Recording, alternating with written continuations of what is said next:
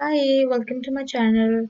I'm back with another video, and in this video I'm going to talk about the Stripe payment gateway that we set up on our website to receive payments from the clients.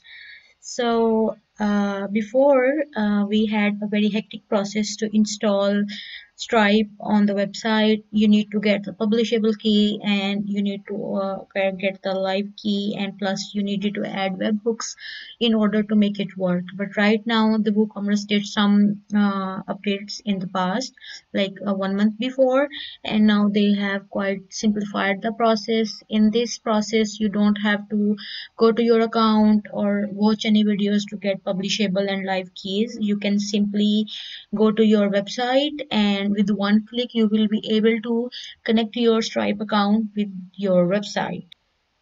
To get started, first of all, you need to install WooCommerce on your website. It's pretty much free plugin. You don't have to pay for it, and it is available in the WordPress database that you can directly install on your website.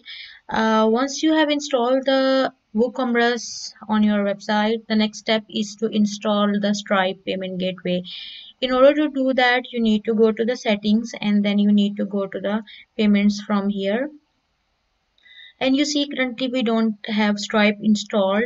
If you scroll a little bit down, you will see that we have the Stripe payments available. We have PayPal payments available. So today we are working with the Stripe one, so let's get started with it. Just click on get started and it will automatically get installed, and even it will be activated automatically. You don't have to do anything at all. So let's just wait and see how it looks. So now the Stripe has installed, and we are ready to connect your Stripe account with your website. So in order to create or connect account, before clicking on this button, you need to log into your account already separately on a tab on the same browser. So once you have clicked log into your account, you can simply need to click in here. It will take you to a page where it will say like let's connect your account, and you just need to click connected. Right now I have no Stripe account and I am not logged in. That's why I see this screen where it says get started with the Stripe, because I have no account and it asking me to sign up for the Stripe. But it will be easier for you when you already have a Stripe account and you are already logged in. This screen won't ask you to sign up, but instead it will connect your account to the website.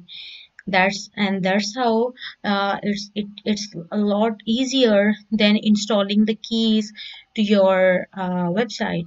So let's say you are not able to connect your account via this button, then you can enter the keys in here in this button, and you need to add your live publishable key, live secret key, and webhook secret, and then just click on simple live keys in here, right? And then your Stripe account will be connected to this screen, right? So that's all. We have already explained in another video how you can get these live publishable webhooks, etc., and you can watch out that video. I will link it in the description if you want to see it, and if you want to do this thing manually, but I would recommend it to do it automatically to avoid such any kind of hassle for you in the future. So that's all when you are getting started with the Stripe. So now let's say I have already added the Stripe, but I wasn't able to click on this button, and how I will see this screen later on when I log in another time. So if I click on this button again, and you see, before I was not able to see all these extensions of Stripe and Stripe itself, but now we have all these options available. You can simply click on this option which simply says Stripe. You can click in here, and you can simply click on setup, and you will go to that screen again where I was just telling you how you can connect your account. So That's all for today. If you have any questions, you can comment down below and we will answer you as soon as possible and we'll try to resolve your issue. Thank you so much.